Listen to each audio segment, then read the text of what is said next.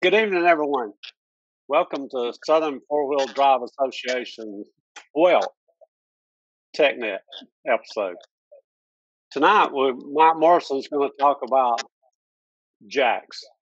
He's going to talk about HiLift jacks and ARB's awesome hydraulic jack. Is that right, Mike? That is right. What's up, Facebook world? As everybody knows, during our TechNets, we give away a weekly prize. This week, I have roll bar grab handles from Orange. You got a comment with your name and your club affiliation. Okay, so hello, my name's Al Sweeney. I'm a member of Trick and Traction. Our major sponsor is BF Goodrich. And what we're going to do with BF Goodrich, Mike? All right, so tonight for BF Goodrich, let's get... I've got the secret phrase. I'm going to hang on to it for a little while. Okay, so we'll just comment. What can they win? They can win a set of BFG tires at Dixie Run. So that's when we'll be holding the drawing, a set of 5 BFG tires up to a 37-inch KO2 or KM3. Okay, so a little bit later in the show, I'll scroll a message across the screen with a secret phrase that you've got to comment, and then you'll be eligible to win. The way this grand prize works is every week you get a chance to put your name in the hat again.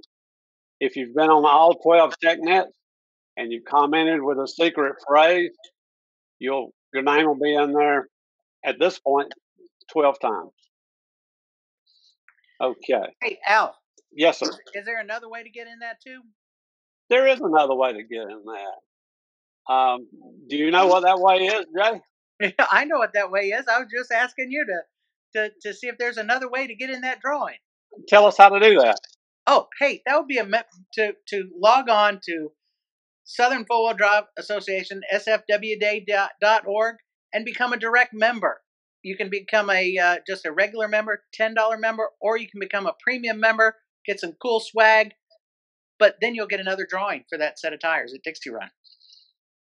The individual membership is $10, I think. Yes, that's correct. And premium membership is $50. Yes. But again, you get a lot of neat swag and some at Dixie Run. There may be some special things going on for premium members. Awesome. Thank you, Al. So, yeah, we're going to talk about HiLift jacks and then the ARB jacks, the differences between the two, how to safely use either one. That's what we're going to be focused on tonight and kind of how they work. So I've got my assistants over here with me. They're hanging out. Sarah's going to handle the camera because obviously my hand's going to be tied up with jacks. And Stephen is going to be my assistant inside the vehicle because I have set up some options about how to lift a vehicle using both jacks. So as with any TechNet, guys, remember, if you have a question, post it in the comments and preface it with the Q so that we can answer it at the end when we do the Q&A session. Al's going to handle the questions for me tonight so that at the end I can answer them. Again, my hands are going to be tied while we're doing this. So I'm going to hand the phone over to my awesome wife, and she's going to flip the camera around. And Al, if there's any problems with my audio, just let us know since I won't be able to see kind of what's going on. All right. So first we're going to talk about the HiLift jack. The HiLift jack has been around for quite a while, since the early 1900s. Company, the HiLift Jack Company, has created the jack, still a family-owned company by the Hare family, and they are still producing these, pretty much the same design since the early 1900s. Not a whole lot's changed. So they have several different models. This particular one is what we call the all-cast model, because all the different pieces, the foot, all the running gear here, the standard, and at the top, if there's normally a clamp at the top, is all cast. The other model that they have is what they call a cast steel model, where they have a stamped steel foot as well as a stamped steel clasp at the top. Then they have the extreme model, which is just like the all cast. It's gray rather than red, but it comes with this top clamp piece. They have different sizes of HiLift jacks. They have a 36-inch, a 48-inch, and then a 60-inch. Typically, we recommend carrying a 60-inch because if you've ever had to use a HiLift jack, especially on some of these flexi vehicles like Jeep Wranglers and highly modified vehicles, a 48-inch HiLift jack is not even going to lift a tire off the ground. So you really want to carry a 60-inch HiLift jack. And if you've ever had to use one for winching, well, a 60-inch really comes in and makes it nice and easy. So we're going to go over the pieces and parts of this before we kind of get into using it. So you've got the standard, which is the different lengths. This particular one's a 60-inch.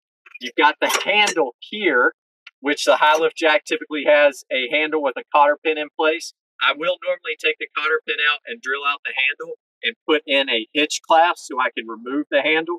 But this jack I have not done that with yet. So then the handle goes down right here to the handle keeper. Get a little higher, make it easier to see. Then this piece right here, this little handle clasp, okay, gets bent up a lot of times and people take them off and throw them out. But this is a safety feature that if when the jack is in the down position, you get what they call handle slap, where the handle starts slapping and the jack lets all the way down. This will slow the handle down and sometimes catch it. Doesn't work all the time. They do get bent, but you can buy replacements from HiLift jack. Moving down right here, you have the directional selection lever. When it's in the up position, it is able to move up. And then when it's in the down position, that's when it will move down. Now, when I put this in the down position, if there's no weight, okay, on the HiLift jack, then the jack will fall to the ground. As long as there is a certain amount of weight here, then when I put it in the down position, it will hold the load. Right now, there's no weight, so it just drops free spool down, okay? And notice when it's in the down position, it just slides up and down the standard or the bar. When it's in the up position, I can lift it up and it holds itself in place, okay? So thinking about that, we always store it in the up position. We never store it in the down position. Now, after that, you've got what they call the pitman arm right here. This is what pivots, lifting the jack up and down. Then right here, you've got a shear pin. The shear pin is rated to 7,000 pounds, okay?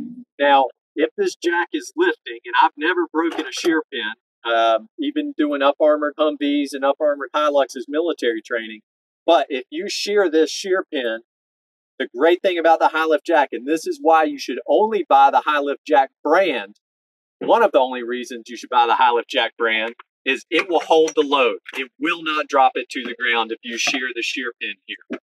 Now, you buy your replacement shear pins from HiLift. Don't just go and turn around and put a bolt back in, because then you're changing the capacities of the HiLift jack. After that, we've got what we call the climbing pins here. These climbing pins are what moves in and out, up and down the bar. Now, these don't necessarily hold the load. This is what the HiLift jack uses to change directions and move up and down. So the climbing pins with the springs and the cross pins here, you can rebuild if they get worn out. You can buy a rebuild kit and rebuild this HiLift jack. It comes with new climbing pins, springs, cross pins, and a new shear pin. And now you've got basically a brand new jack as far as the running gear. Now, with the HiLift jack, the reason you have two climbing pins, the HiLift jack has what they call an upper runner or a big runner, which is the top runner here that the nose of the HiLift jack is attached to. And then it has a lower runner right here. This lower runner right here is what pivots and lifts the upper runner as we're lifting up. Now, remember I said that the climbing pins don't necessarily hold the weight. Right here, you've got that lower runner. Watch how it rotates as I drop the handle and clamps on the outer edge of the HiLift jack and lifts this upper runner up. When I get to that click and I change, it unclamps, but the upper runner clamps and it lifts that back up. So the weight is actually held by the upper and lower runner as they alternate going up or down, and they clamp on the outside of the bar here, you can notice where the paint scratched off. Okay, there will be witness marks on these bars on the outsides, and that kind of shows where those upper and lower runners have clamped their way up and down. So for the most part, that's pretty much the pieces and parts of the HiLift jack. You do, at the very bottom here, have a foot to the HiLift jack. The foot, you'll notice it has a long side and a short side because it is reversible. Again, this one has a cotter pin. The Extreme does have a hitch pin. Pull the cotter pin out and put a hitch pin in so you can take the foot on and off as needed. Now, the last piece that I'll talk about with the HiLift jack is what we call the robot's foot, right? This comes with just the Extreme jack. This has runners on the backside, and then it's got this bolt pattern right here that you can, with a wing nut that you can normally undo by hand unless you let Hercules or somebody tighten it on too much for you. But this piece bolts onto the bar of the HiLift jack. Now, you can see I've got the bottom of the robot foot right here.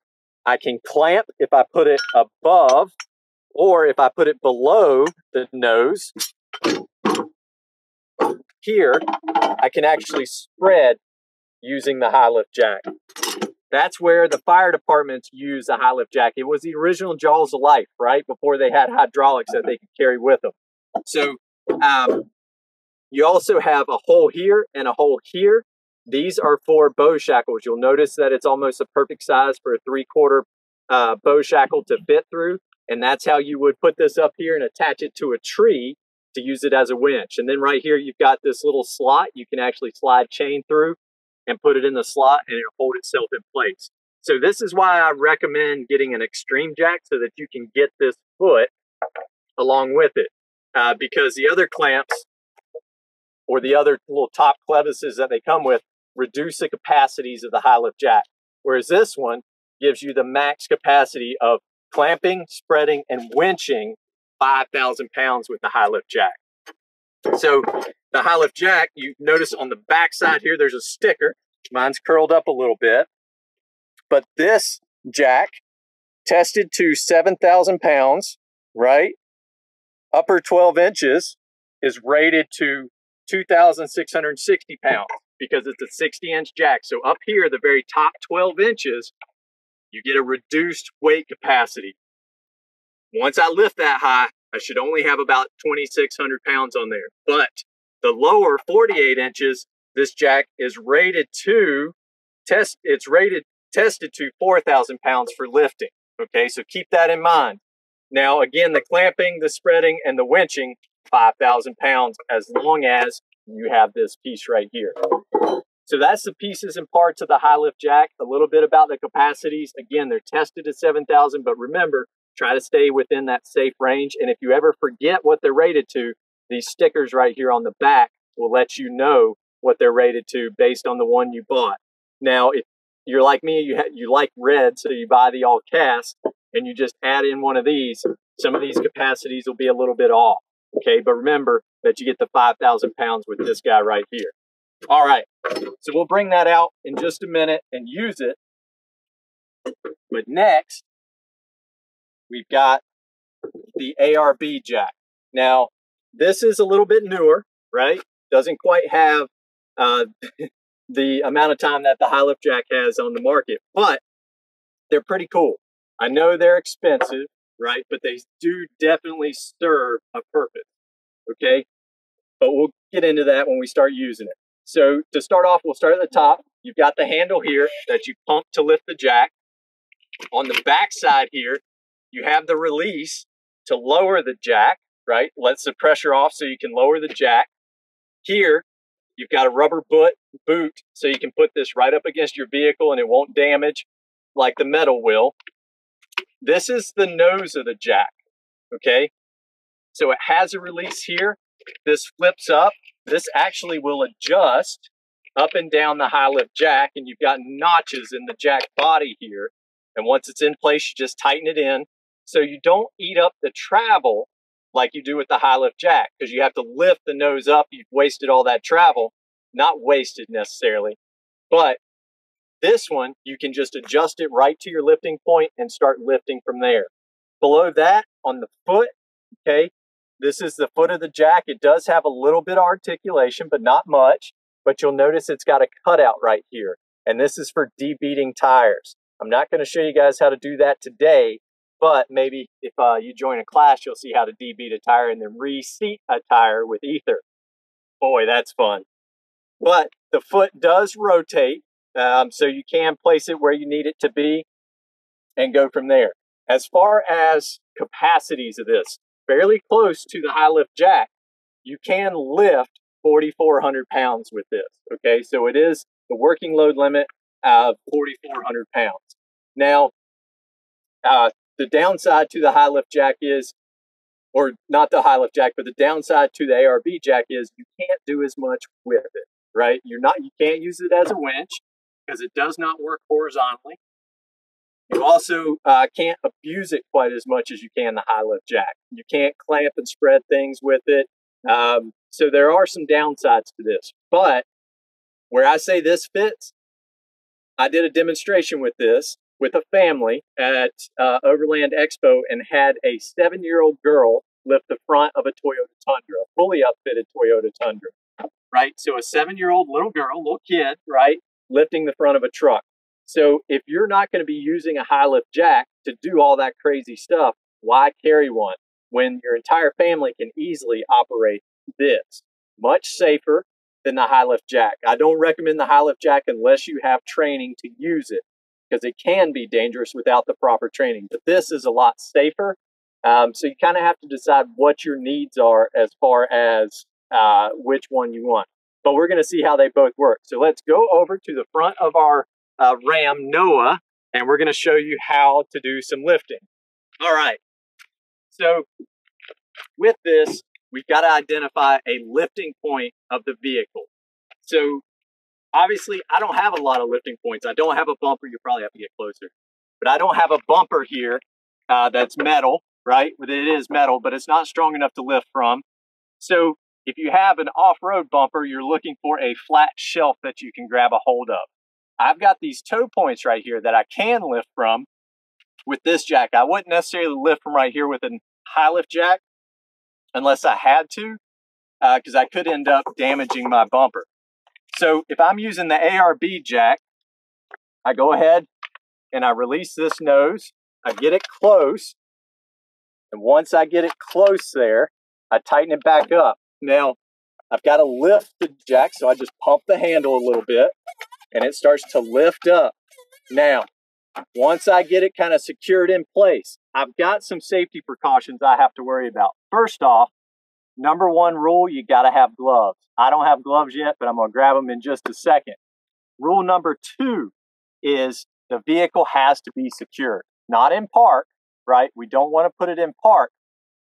You can, but don't just rely on that. I need someone inside the vehicle with their foot on the brake, right? Now, if I'm by myself, I can't necessarily do that. Rule number three is chalk the tires, right? Now, I'm lifting from the driver's side corner, so if I can only chalk one tire, maybe I only have a couple of rocks or something to chalk a tire with, I'm going to chalk the opposite rear tire, diagonally back from the vehicle. So I would actually chalk the passenger tire in the rear. Now I've already chalked the tires on the vehicle. I've actually chalked 3 of them because I'm going to be moving around lifting from different points. So we can go ahead and lift, and my awesome little 11-year-old assistant, Steven, is holding the brakes for me. So I'm going to grab some gloves and we're going to lift. All right, so I put my gloves on here. And again, you know, not as big with the ARB jack, but definitely with the HiLift jack. If you don't have gloves on, there's a lot of pinch points and things that can hurt you. But I'm up here. Look at how easy it is to lift this truck. This truck's a 2500 diesel, right? A lot of weight, but I can easily lift it. I don't have to worry about the handle bouncing back to my face. It's pretty secure. One-handed, I can start to lift this truck up. So if right now I was trying to change a tire, maybe I'm trying to change the driver's side front tire, and I know these companies say liability, right? Don't change a tire using a HiLift jack or an ARB jack. I do it all the time. But again, safety first, right? The vehicle's secured. I have someone holding the brake. but I've got to lift this truck until a tire gets off the ground. But a lot of people are like, well, what if the truck slides off the jack? Look at how stable we are. We still have the same amount of contact. 3 tires are still on the ground, as well as the jack, which makes my 4th point of contact. How many points of contact do you have when you're driving down the trail? Normally 4, unless you're flexing too high. So still very, very stable, right? Very stable. So I go through the process, I change my tire or do whatever I've got to do. Maybe I'm just trying to get a traction mat under a tire, but I put the handle all the way down. Now right here, you've got a 2-stage release with this little red button here, right? So this little red button, I can push it down halfway and the truck drops slowly, or I can push it all the way down and the truck drops a little bit quicker. Then just put a little bit of weight on the jack as it slides its way the rest of the way down, and it's back fully compressed, right? And I can go back and I can store it again, and I just keep a carry bag and store this in the carrying bag. So that's the benefit to this, is how easy it is to use. Again, had a little kid, my boys have used it and lifted the vehicle very easily. If for some reason we were on the trails and I got hurt, Sarah could very easily use this jack to lift the truck and change a tire or do anything she had to do. So that's the benefit to the ARB jack, the safety and the easy use. All right, so moving on, we're going to go around to the side over here.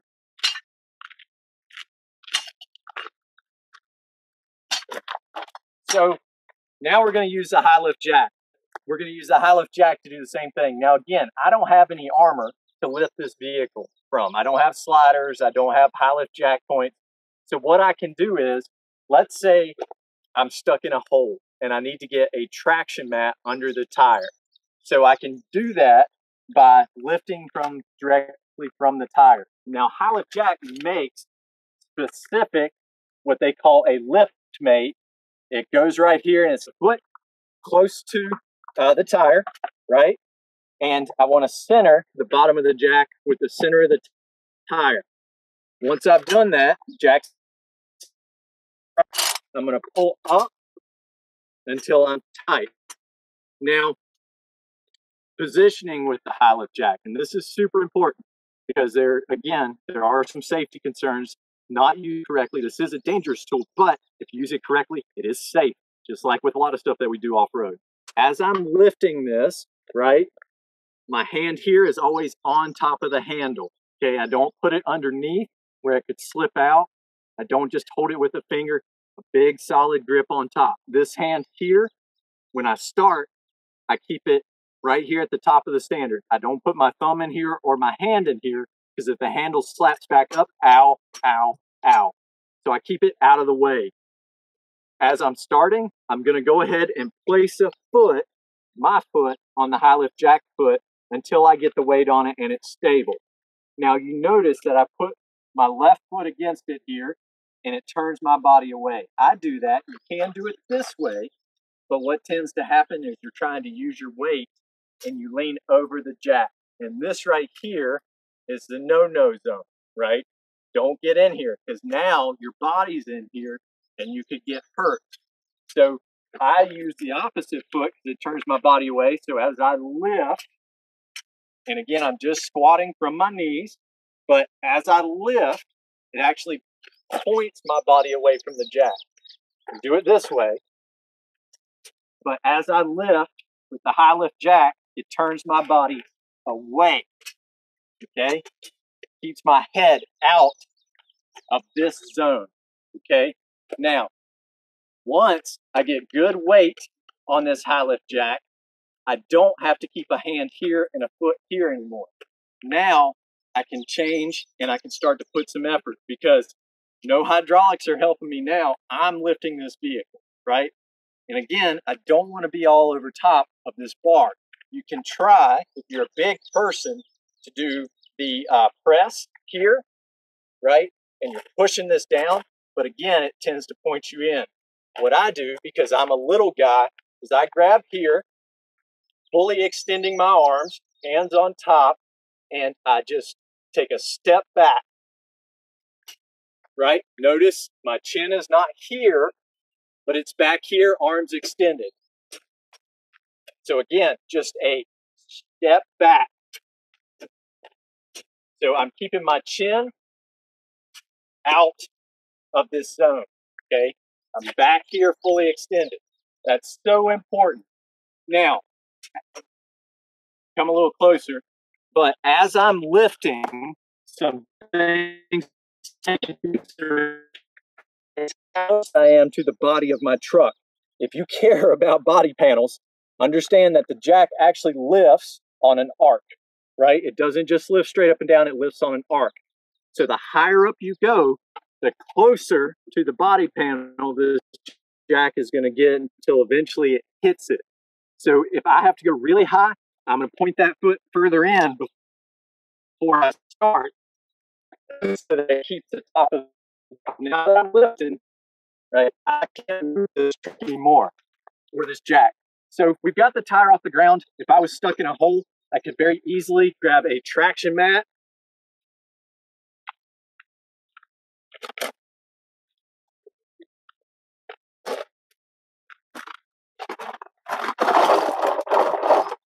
and put it under the tire. Now I could drive out of wherever I'm stuck. Now down with the jack. This is where jacks get dangerous, okay? Sarah's stepping back. We're going to control it. Open palmed, right? Don't try to just do your fingertips right here because you'll end up getting pinched. Open palm, smack the jack down, right? The directional lever to the down position. Now, with it in the down position, remember what I said, it holds the load until I start to lower it. But remember before, where I was lifting the weight here, notice there's no weight. I'm going to use my right hand, but as I am back here, hand up top, when I click this jack down, now I'm controlling the load all the way up, okay, until it gets to the top click. Once it reaches that top click, I can start the direction down again, but again, no weight until I hit that click. Now I'm controlling that weight all the way up. What happens is people aren't ready for that, or they've got their hand underneath, or they drop the handle, and it hits that click, and now it goes into just a handle slap, and it's up, down, up, down, up, down, until the jack gets all the way down at the ground. So make sure you control it the whole way down. And once the weight's off, the jack drops to the ground. We put it back in the upright position, and when we go to lay the jack on the ground before we clean up, we always lay the jack with the climbing pins facing up. Reason being is those climbing pins, we don't want to shove them back down in the mud or anything like that. But that's a very quick, easy way to get unstuck if your tire's in a hole, or even if your differential's caught on a rock, right? I just changed the ground clearance of this truck by lifting it up and putting something underneath of it. So we call that process just a jack and stack. So where with a ARB jack, you can do that because you can still lift a tire fairly similar fashion. You can do a jack and stack with both types. Some of the things that I could have done with the HiLift jack, and again, I would probably only do this in a class because I can't give you all of my secrets, but I can lift that tire off, and with a good driver, they can actually drive off that HiLift jack like a pole vaulter. Works extremely well if you're high centered.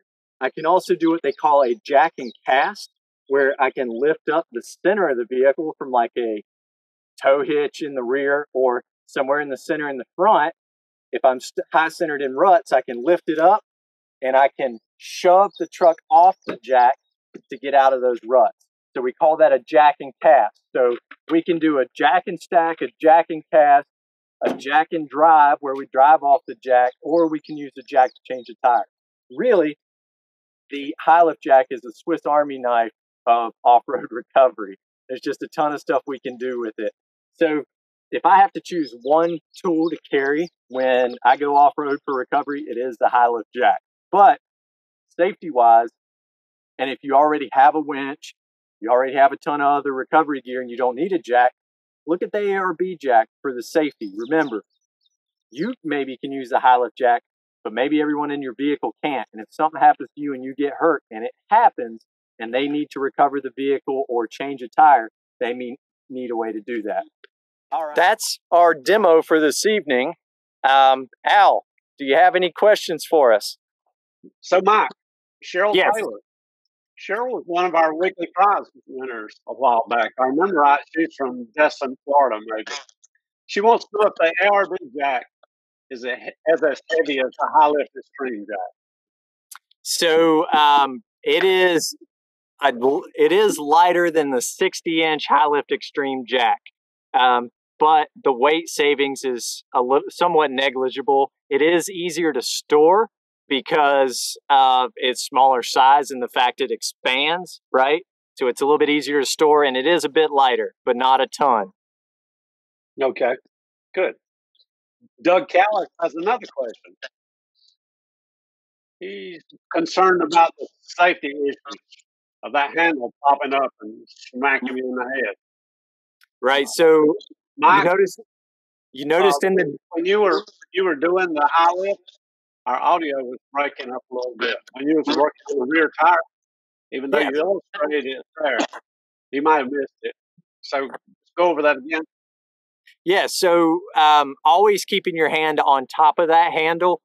Where most of the horror stories with the HiLift jack comes from is when it's in the down position and people are not ready for that opposite weight transfer, where you're actually pushing down weight when you're lifting. When you're lowering it, you go down, you hit that click, and all that weight's coming back up. So, people get lackadaisical about how they control that handle. So you always keep your hand on top of that handle so you have positive control of it. And that way you can control that weight and it won't pop out and start doing the handle slap up and down. If you notice, I always kept my hand positioned on top. I didn't put it underneath the handle. I kept it on top and kept a firm grip on it. Not, 2 or 3 fingers. I kept my whole hand wrapped around it to lower it down. Okay, the next question came from Cody Boone. It says, for those pretty body panels, like on your truck, HiLift may make a rubber spacer to use to protect that. They do. And he also said that you might be a rubber mat or a floor mat. Yeah. So you can use something like a carpet floor mat or rubber floor mat. They do have the handle keeper. I've got one here. Actually, it's not the HiLift brand, but you can see it goes down over the handle and this end goes over the bar. If you turn it around, it will help keep it off the body. But with the way vehicles are made now, you're still going to do some damage. But in the event that something was to happen and you had to do it, yeah, it would certainly protect the body panel. But they're so flimsy now with newer vehicles, it'll still put a dent. Cody continues to have questions. He wants to know the recommendations for extended base plate. So extended base plates for soft soil, basically a larger footprint. HiLift makes a good one, and actually ARB makes a good one that works for both the HiLift and the ARB jack. I do prefer either one of those if you're going to carry one, because you can use it as a tire chalk. The way they're designed, they're kind of curved, and you can get it behind or in front of a tire to prevent it rolling. So they are nice to have. If you don't have something like that, a nice thick, like a 2x10 or something like that can help. But in a pinch, again, a couple of floor mats in mud or sand can help it from sinking also. But anything that's going to make it better, I actually have one that Scott Fields had made. It's just a 10x10 piece of metal with a little welded square on there that you can put the foot into. It works great. Okay. And just to sort of support your safety thing, A.D. Wade said, what about that triangle of death? Yeah, so anywhere between the handle and the bar, or the standard as some people call it, you've got to stay out of that zone. That is where people get hurt, because the HiLift handle flies back up if it slips out of your hand and you're not controlling it, And that's where the damage can come from. I've seen even professional trainers, I've seen the handle slip out of their hand because they were tired and into the day, and come up and pop them in the jaw, and they get the little cartoon bump that comes out. So keeping your body outside of that triangle of death, or I call it the no-no zone, the no-go zone there, staying out of there is super important. That's why you notice I set my feet up so it actually turned my body away from it. It makes it easier to manage that. VB Tom, why not use a bottle jack? Well, if you were changing a tire and you're on, nice, clean ground, yeah, bottle jack's perfectly fine for changing a tire. You can get bottle jack spacers. There's even a company that makes something called the safety jack. That is an extended bottle jack that works extremely well for that.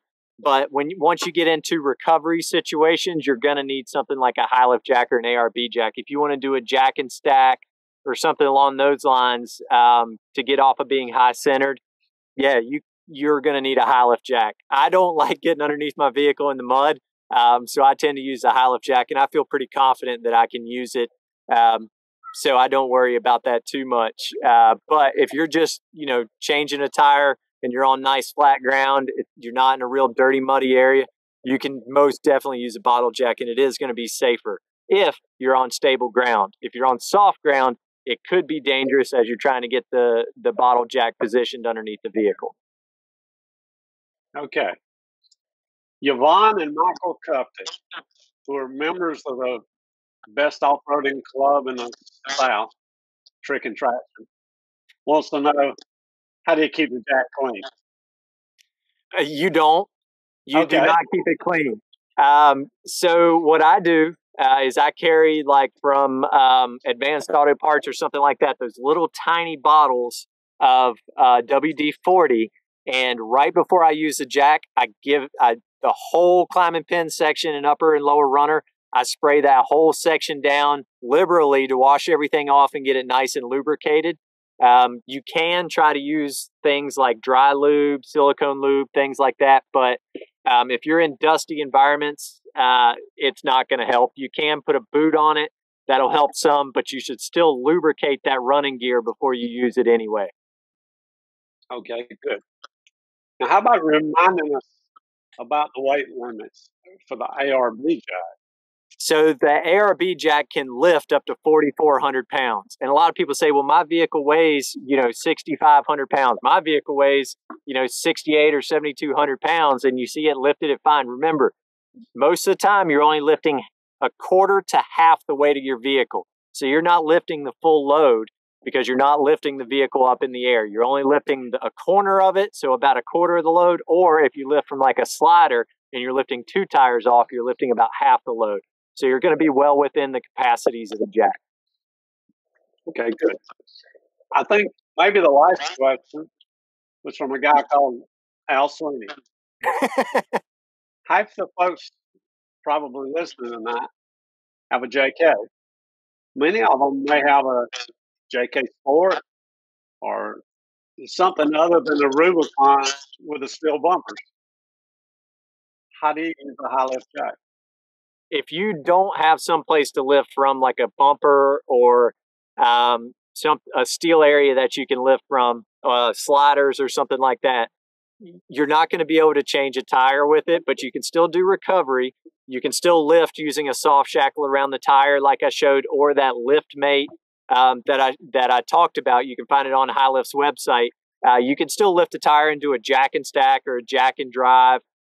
If you have a tow hitch in the rear, you can lift from that. If you have one of those little receiver hitches, you can put that in there in a bow shackle or a soft shackle in it and lift from there. Just remember, you're lifting 2 tires, so you're going to be a little less stable. Okay. So, Jay, do you know a guy named Papa Smurf? Papa Smurf, yes. Okay, he says he carries a repair kit in his toolbox. Right, yes. Let's talk about YouTube for a minute. There's a video out on YouTube that was produced many years ago by Southern Association on use of HiLift jacks. It goes in some areas in more detail than Mike went into tonight. So go to the Southern 4-Wheel Drive Association YouTube channel and find that, watch that video. Make sure that if you go to YouTube and you watch videos, or tonight as you're watching this video, make sure you share it with your mom, dad, brother, sister, significant other, dog's hairdresser, your hairdresser, your tax accountant. I don't care. Share it. And does Morrison Off-Road Adventures have anything coming up the next week or two? Yes. So next week we have what we're calling Off-Road Essentials, series of seminars at Asheville Vehicle Outfitters on Wednesday night from 7 to 9. And then we've got some classes coming up you'll be able to find on our website at www.morrisonsoutdooradventures.com. And obviously you can find us on Facebook, Morrison's Outdoor Adventures, or Instagram, Morrison's Outdoor Adventures. If you have questions, send us a message and we'll let you know when our next class is coming up. We will actually be at Windrock this weekend guiding a trail ride. Well, good. So, Jay, you want to close it out here? Say goodbye to everybody? Yeah, I just want to remind everybody, Dixie Run, October 2nd through 4th. It's going to be at Windrock Park, and I look forward to seeing everybody there. We need you. We need your volunteer support. We need you to help out with raffle prizes if you can't. We just need you there. Very good. And we're going to end it here. I'll remind everybody, if you quickly go comment, I prefer, your choice, KM2 or KM3 tires. You'll be entered to win those tires. So I would like to do a special shout out to BFG for being a great sponsor and supporter of Southern. They have been a supporter of Southern for almost 30, I think from the very beginning. I think they're the longest sponsor of Southern Four-Wheel Drive Association. They have been there since the very beginning. They are still there. They're still helping us out. And I want to thank BFG, because without them, we wouldn't be able to have these tires to give away, and we wouldn't be able to have tires to give away at Dixie Run and those stuff. So thank you so much to BFG and Warren and all the other big sponsors, Clemson, etc. I know I can't name everybody, but if you've ever been a sponsor, thank you. Okay. Let's say good night, guys. Good night. Night.